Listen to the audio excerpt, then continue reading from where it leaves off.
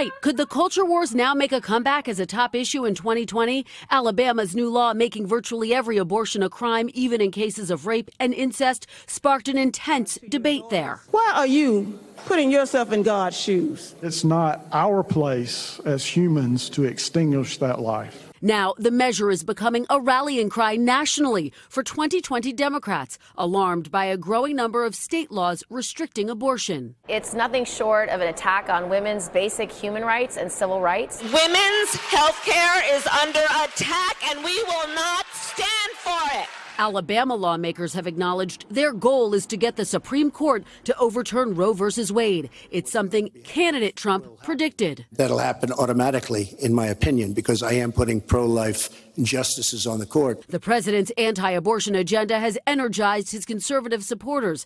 But there are critics of the Alabama law. One top Republican, Kevin McCarthy, telling NBC's Casey Hunt it's too restrictive. Do you think that law goes too far?